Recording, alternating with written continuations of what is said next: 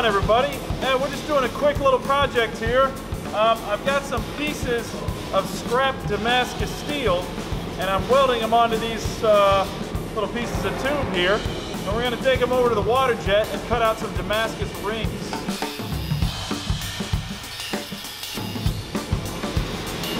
Alright, so I went ahead and cut this 1-inch square tube back a little bit because the Waterjet has a cup nozzle and it needs to be able to operate here without coming into contact over here. So now we're good and we got the clearance.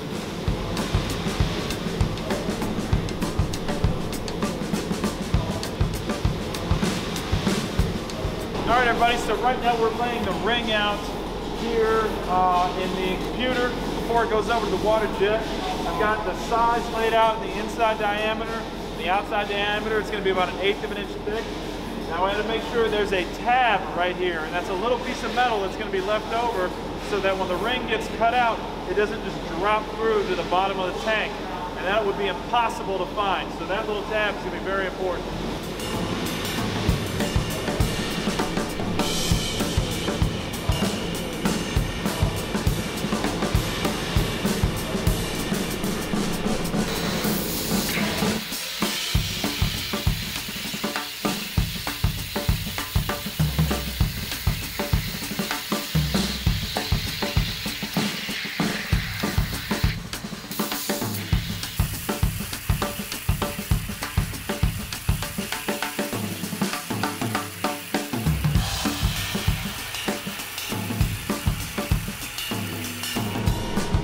Alright, so we had a little bit of a problem.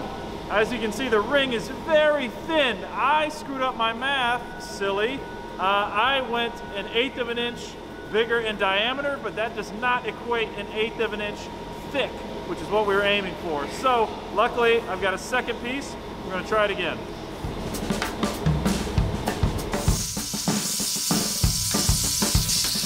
Alright, everybody. Looks like that worked. We got a thick enough ring. I was able to save the centerpiece this time. Might use that for something later.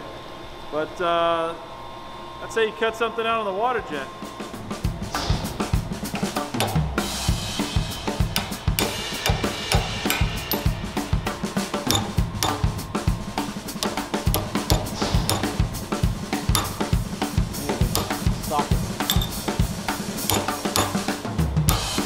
So I couldn't put it in the vise too hard, it would bend the ring. So a little bit of a pain, but this is what you're left with.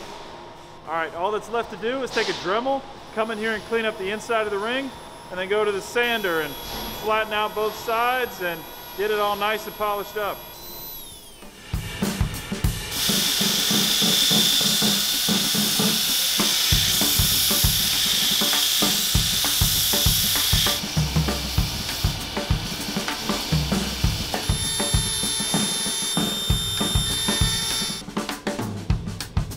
Alright, so now we have the long and very fun process of hand sanding a tiny little ring.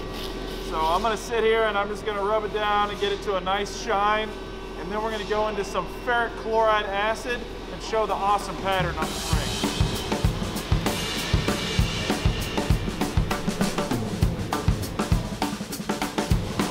Alright, so my acid is just really not doing what I want it to do.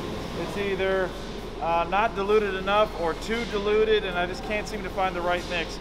But I do have this copper solution acid that's separate.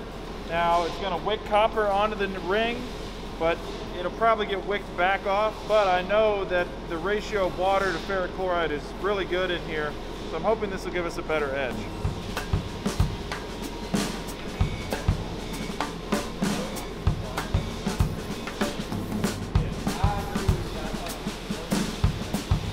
Alright, so since we used a piece of scrap steel for this, I didn't realize that this was a piece of steel that had a solid core in the middle. So that's pretty cool. You can see that dark line straight in the center of the core.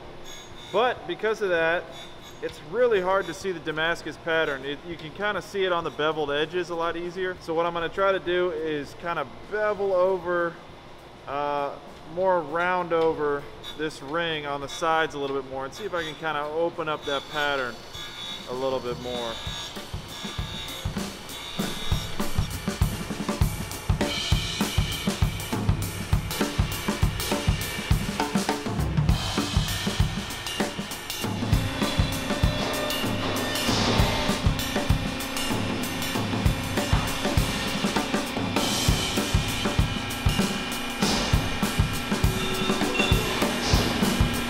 So I'm just putting a little mineral oil on here.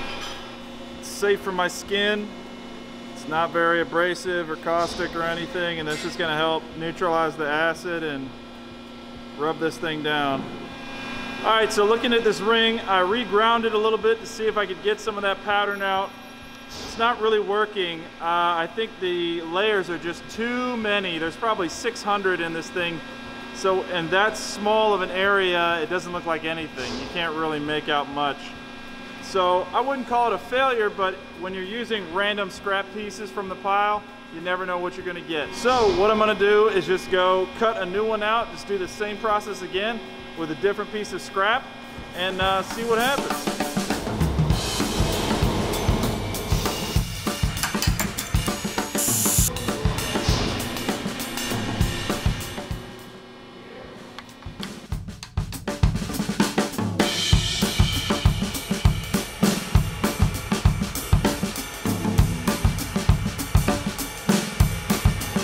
Alright everybody, so this one turned out a lot better. There's a lot fewer layers, so we have bolder lines in the ring. Now it just goes to show you, with a little bit of scrap steel and the awesome tools we have here at FirstBuild, including the Waterjet machine, you can come here and make some pretty cool stuff. Thanks for watching everybody.